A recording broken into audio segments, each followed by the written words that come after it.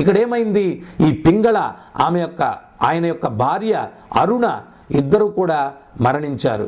వాళ్ళు చేసినటువంటి పాపానికి నరకాల్లో రకరకాలైనటువంటి నరక యాతనలకు వాళ్ళు గురి కావింపబడి తర్వాత ఈ పింగళ ఏమో ఒక పెద్ద గద్దలాగా జన్మించాడు. ఈ చిలుకలాగా అరుణ పింగళ యొక్క భార్య జన్మించింది. ఒకరోజు ఏదో ఆహారం కోసం ఆ చిలుక వెళ్తూ ఉంటే ఈ గద్ద ఎదురెదురు పడ్డారనమాట.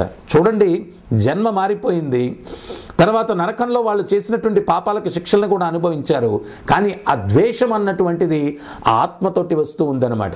ఎప్పుడైతే ఆ చిలుకను ఈ గద్ద రూపంలో ఉన్నటువంటి పింగళ చూశాడో ఇక్కడ లేనటువంటి తెలియనటువంటి ద్వేషం జన్మ మారిపోయినా కానీ ఆ ద్వేషంతో ఆ చిలుక మీద ఆక్రమణ చేస్తాడు. అది మరణించబోతూ ఆ చిలుక ఒక కపాలంలో నీళ్లు ఉంటే, ఒక మృత కపాలంలో నీళ్లు ఉంటే ఆ నీళ్లలో పోయి ఆ చిలుక పడిపోతుంది. తర్వాత అదే సమయంలో ఆ గద్దను ఒక వేటగాడు బాణంతో కొడతాడు. ఆ గద్ద కూడా మరణిస్తూ తన యొక్క తలను ఆ కపాలంలో ఉంచి మరణిస్తుంది. మరణించిన తర్వాత వీళ్ళిద్దరినీ కూడా తీసుకొని యమకింకర్లు యమధర్మరాజు దగ్గరికి తీసుకుని వెళ్తే యమధర్మరాజు ఏమంటూ ఉన్నాడు అంటే, వీళ్ళిద్దరూ కూడా వైకుంఠానికి వెళ్ళడానికి అర్హతను సంపాదించారు అన్నారు. యమకింకర్లు ఆశ్చర్యపోయారు. స్వామి, వీళ్ళు చేయనటువంటి పాపం లేదు, మీకు తెలియదేమీ కాదు, అయినా వీళ్ళు వైకుంఠానికి ఏ రకంగా వెళ్తారయ్యా అన్నాడు. అప్పుడు యమధర్మరాజు ఏమంటున్నారు అంటే, ఏదైతే కపాలంలో నీళ్లు ఉన్నాయో ఆ కపాలంలో వీళ్ళు పడినప్పుడు ఆ కపాలం ఎవరిదనుకుంటున్నారు? ఒక మహాభాగవతుడు, ఒక మహాభక్తుడు. ఆయన జీవితం అంతా కూడా 5వ అధ్యాయాన్ని అధ్యయనం చేస్తూ జీవితాన్ని గడపడం వల్ల మోక్షాన్ని పొందాడు. ఆయన అంత ఆధ్యాత్మికంగా జీవితాన్ని గడపడం వల్ల ఆయన శరీరం కూడా ఆధ్యాత్మికమైంది.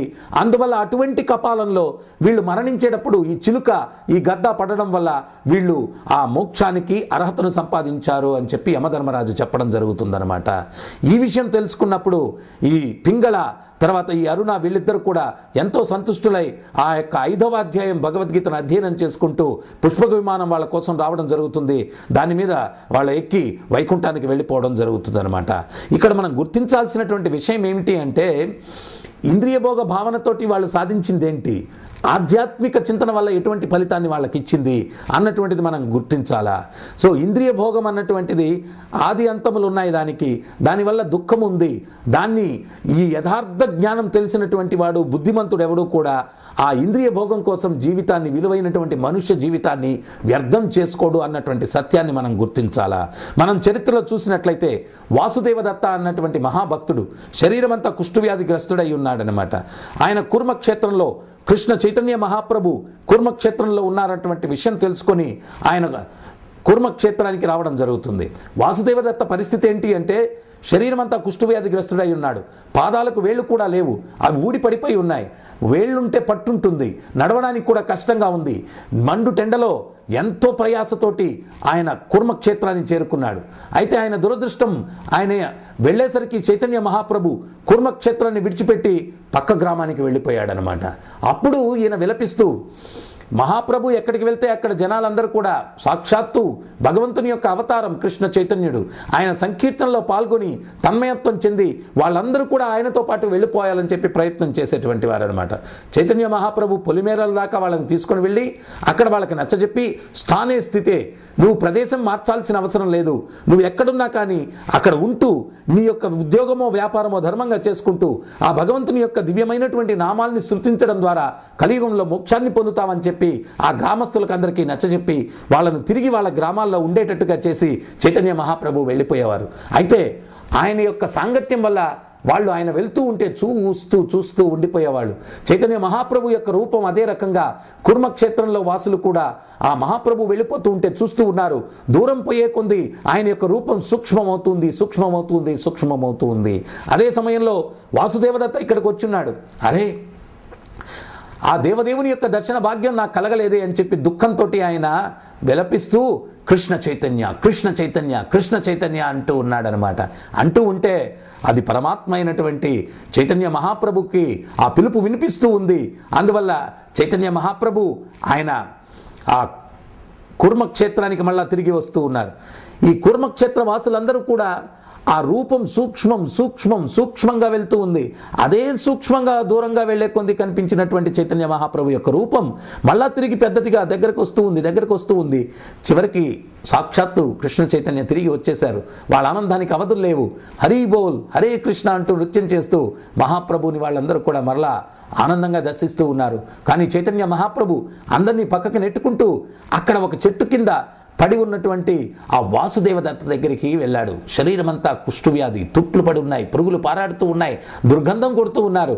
కానీ మహాప్రభు భగవంతుడు చూసేది బాహ్యమైనటువంటి రూపాన్ని చూడడు, స్త్రీయా పురుషుడా అన్నటువంటి చూడడు, అందం చూడడు, ఐశ్వర్యం చూడడు, పదవి చూడడు. ఆయన చూసేది పవిత్ర హృదయాన్ని చూస్తాడు, భక్తిని చూస్తాడు. ఆ కుష్ఠవ్యాధి గ్రస్తుడైనప్పటికీ కూడా ఆ భగవంతుడు ఆ వాసుదేవదత్త దగ్గరికి వెళ్ళి గట్టిగా ఆలింగనం చేసుకునేదానికి ప్రయత్నిస్తూ ఉంటే వాసుదేవదత్త అంటున్నాడు, స్వామి నేను అంటరాని వాడిని, దయచేసి నన్ను తాకద్దు అంటున్నాడు. కానీ మహాప్రభు ఏమంటున్నాడంటే, నిన్ను తాకడం వల్ల నేను పవిత్రం కావాలనుకుంటున్నానని చెప్పి గట్టిగా ఆలింగనం చేసుకున్నాడు. ఎప్పుడైతే ఆలింగనం చేసుకున్నాడో ఆ దేవదేవుని యొక్క స్పర్శ వల్ల ఆ వాసుదేవదత్త కుష్ఠవ్యాధి పోయి ఒక దేవతామూర్తిలాగా ఆయన యొక్క రూపం వచ్చిందనమాట. అప్పుడు ఆయన ఏమంటున్నాడు అంటే, హే మహాప్రభు, నా రూపాన్ని ఎందుకయ్యా ఈ రకంగా మార్చావు? ఈ విషయం నలుగురికి తెలిస్తే నలుగురు వచ్చి నన్ను పొగడ్డం మొదలు పెడతారు. ఆ భగవంతుని యొక్క అనుగ్రహం నీ మీద కలిగింది అని, ఆ పొగడ్తల వల్ల నాలో అహంకారం వస్తుందేమో, ఆ అహంకారం వల్ల మీకు మీ భక్తికి నేను దూరం అవ్వచ్చేమో. అటువంటప్పుడు మీ భక్తి, మీ యొక్క అనుగ్రహం లేనటువంటి జీవితం కూడా ఒక జీవితమేనా? అందువల్ల నాకు ఈ రూపం ఏమీ వలదు, దయచేసి మీరు తిరిగి నాకు కుష్ఠవ్యాధిని ఇచ్చేసేయండి, నేను వినయంతో మిమ్మల్ని సేవించుకుంటూ ఉంటాను అని చెప్పి ఆయన కోరుకోవడం జరుగుతుందన్నమాట. అంటే ఇక్కడ బుద్ధి కలిగినటువంటి వాడు అంటున్నాడు, అది ఆధ్యాత్మిక బుద్ధి ఉన్నటువంటి వాడు. ఈ అశాశ్వతమైన అద్దెల్లు ఈ శరీరం, దీన్ని అలంకరించుకునే ఉపయోగం లేదు. ఎవరన్నా అద్దె ఇంట్లో కూర్చొని అద్దె ఇంటిని అలంకరించుకుంటే చూసేవాడు వీడెవడు తెలివిలేనోడు, యజమాని ఇప్పుడు ఖాళీ చేయమంటే అప్పుడు ఖాళీ చేయాలా, అజ్ఞానంలో ఈ అద్దె ఇంటిని అలంకరించుకుంటున్నాడని చెప్పి వేళాకోళం చేస్తారు. ఈ శరీరం అనేది అద్దె ఇల్లు. దీన్ని అలంకరించుకోవడం అంటే దీన్ని సంతృప్తి కోసం చేసేటువంటి కర్మలు. ఆ కర్మలు మాత్రం జీవుడు ఎక్కడికి పోయినా అద్దె ఇంటిలో ఉండేవాడు అప్పు తీసుకోవచ్చు, వాడు ఇల్లు మారితే అప్పుల వాడు మాత్రం ఇల్లు వెతుక్కుంటూ వచ్చి అప్పులు వసూలు చేసుకునేదానికి వస్తాడు. మనం ఈ శరీరంలో చేసినటువంటి కర్మలు ఇంకొక శరీరానికి పోయినా కానీ కర్మలు మాత్రం మనల్ని అనుసరిస్తూ వస్తాయన్నమాట. సో అందువల్ల తెలివైనటువంటి వాడు అద్దె ఇంటిని అలంకరించుకోడు. మనం అర్థం చేసుకోవాల్సినటువంటి సత్యం ఏంటి అంటే, ఈ శరీరం అన్నటువంటిది అశాశ్వతమైనటువంటిది. ఆ శరీరం కోసం మనం చేసేటువంటిది ఏదైనా కానీ శ్రమ ఏవయ్యే కేవలం శాశ్వతమైనటువంటిది ఆత్మ. ఆ ఆత్మ ఉద్ధరణ కోసం మనం ఏదైనా ప్రక్రియ చేయడానికి మనం ప్రయత్నం చేయాలా. ఇంద్రియ భోగాలను సంతృప్తి పరచుకోవాలన్నటువంటి ప్రయత్నం నిజంగా దుఃఖానికి దారితీస్తుంది. ఈరోజు మానవ సమాజంలో జీవిత పరమార్థం కేవలం ఇంద్రియాలని భోగించడమే జీవిత పరమార్థం అనుకుంటున్నారు. కానీ పురుషార్థాలు మనం చూసినట్లయితే ధర్మ, అర్థ, కామ, మోక్ష. మొట్టమొదటిది ధర్మం.